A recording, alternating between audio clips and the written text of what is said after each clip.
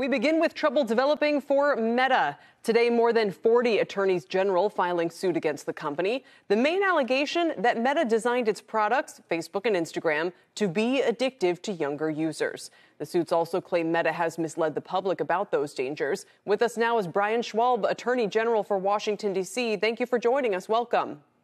Appreciate you having me. What does the success of this lawsuit hinge on? Well, the lawsuit that we filed in the D.C. Superior Court here in Washington, D.C. alleges deceptive and unfair trade practices under our Consumer Protection Act.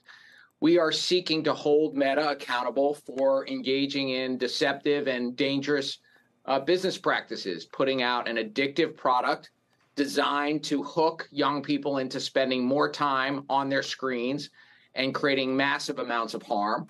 Our lawsuit will seek monetary redress as well as injunctive relief to make sure that Meta changes its practices that are otherwise causing great harm to residents here in the District of Columbia and across the country. You know, Meta would probably, I don't know what they would say, but there are a number of social media apps parents are concerned about where they see these behaviors. Why not go after Apple? The iPhone seems to be the portal to everything. Look, we have a tremendous amount of evidence and information that's been developed that shows that Meta knowingly has designed its products in a way to maximize its ad revenue by addicting young teenagers onto its product. It wants to keep eyeballs on its platforms for longer periods of time, and it does that in a variety of addictive ways. And all of that is in furtherance of putting profits over people. And because we have the evidence to demonstrate that Meta has done this, I, along with attorneys general across the country, in a bipartisan way, have filed lawsuits to hold Meta accountable. Brian, it's Dom here. I wonder, Meta has said that it has taken steps, it has put remedies in place around, I think they said 30 of them, application-type adjustments or alterations that are there to help safeguard against those things that you are suing over. In your mind, what exactly would be success on your front and the other attorneys general about this? What would Meta have to do other than what they claim they have already done to protect younger adults and teenagers?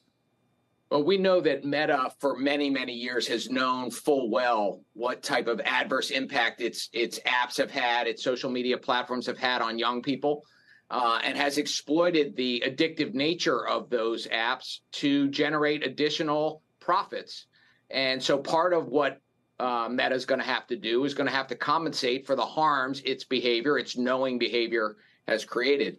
More importantly, though, is the injunctive relief we're seeking. We need the Meta to change the way it's rolling out an addictive product to young people who are particularly susceptible. The teenage brain, developing as it is particularly susceptible to addiction. And we hear time and time again that teenagers wish they could get off of their screens. They wish they could get off the social media platform, but like an addiction, they can't.